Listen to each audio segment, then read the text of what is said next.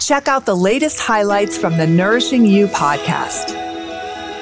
So if we had this connection happening and something's off in our gut, and maybe you can talk about like what kinds of things might be off or out of balance that could cause these nerve signals, but how might that show up in symptoms related to mood issues aside from anxiety? Are there some other things that might, kind of make you think, oh, maybe there's something going on with my gut as well? It's not just my mood.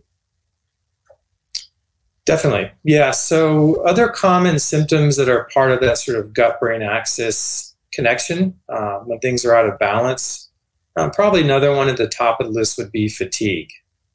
So a lot of patients experience fatigue. Part of that picture can be because of these imbalances in the gut.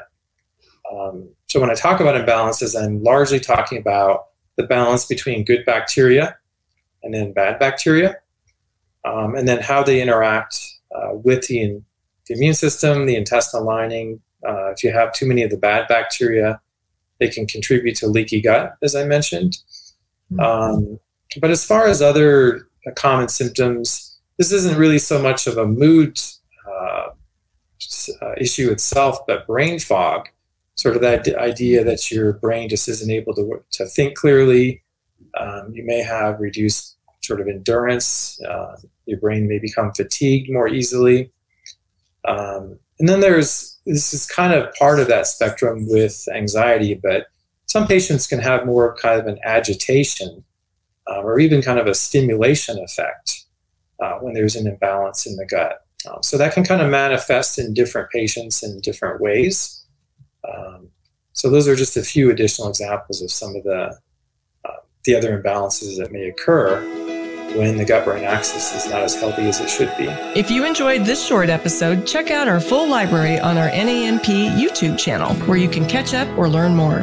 Keep in mind that the information on the NAMP podcast is for educational purposes only and should not be considered medical or legal advice.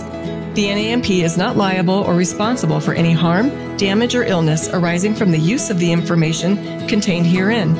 By listening to the information on this podcast, you agree to defend, indemnify, and hold harmless the NAMP and all agents. Copyright NAMP, all rights reserved.